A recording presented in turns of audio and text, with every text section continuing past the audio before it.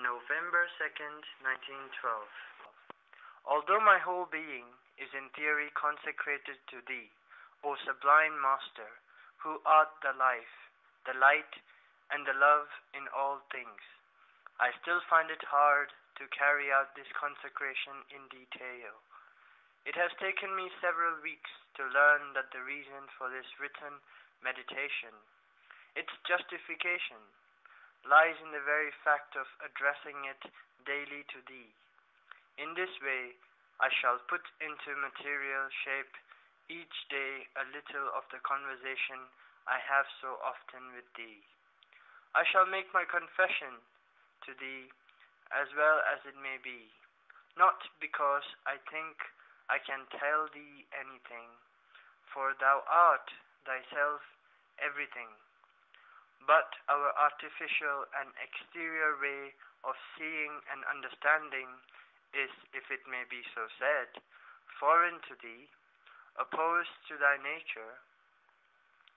Still, by turning towards Thee, by immersing myself in Thy light, at the moment when I consider these things, little by little, I shall see them more like what they really are, until the day when, having made myself one in identity with Thee, I shall no more have anything to say to Thee, for then I shall be Thou. This is the goal that I would reach. Towards this victory, all my efforts will tend more and more. I aspire for the day when I can no longer say, I, for I shall be Thou. How many times a day, still, I act without my action being consecrated to Thee. I at once become aware of it by an indefinable uneasiness, which is translated in the sensibility of my body, by a pang in my heart.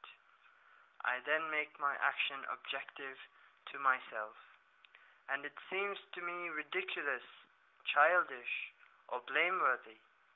I deplore it for a moment. I am sad, until I dive into Thee, and there, losing myself with a child's confidence, await from Thee the inspiration and strength needed to set right the error in me and around me. Two things that are one, for I have now a constant and precise perception of the universal unity, determining an absolute interdependence of all